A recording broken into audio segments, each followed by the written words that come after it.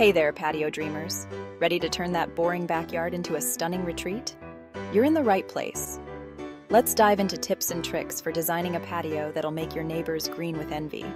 Imagine your perfect patio. Maybe it's a cozy nook for reading or a spacious area for entertaining friends. Your patio is an extension of your home, reflecting your style and needs. Designing a patio is like a puzzle. Each piece has its place, and when they all come together, it's magic. So, are you ready to roll up your sleeves and get started? Let's go.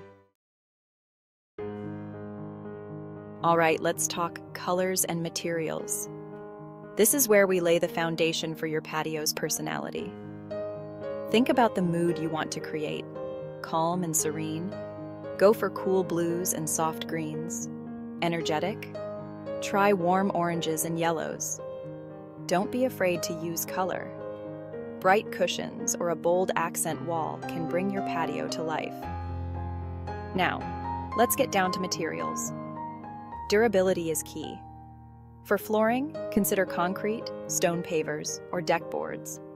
For furniture, teak and metal are great choices. Your color palette and material choices set the tone for your entire patio. The most important thing is that you love it. Now that we've got our colors and materials sorted, it's time for the fun part, creating cozy spaces. Think about how you want to use your patio. Hosting dinner parties? Focus on a dining area, lounging and relaxing? A comfy seating area is a must. Comfort is key. Look for deep-seated sofas and chairs with plush cushions. Outdoor-friendly fabrics have come a long way, so you can have style and comfort without worrying about the weather. Ottomans can double as extra seating or a place to prop up your feet. If dining al fresco is your thing, choose a table that fits your space and needs. Use rugs to define spaces. Yes, they make outdoor rugs. A cozy reading nook can be as simple as a comfy chair and a small side table. An umbrella or pergola can make your patio usable even on the hottest days. The key is to make each space inviting and functional. Section 4. Lighting up your nights. Good lighting can transform your patio from day to night. Think of lighting as the jewelry of your patio. It adds sparkle, sets the mood, and brings everything together.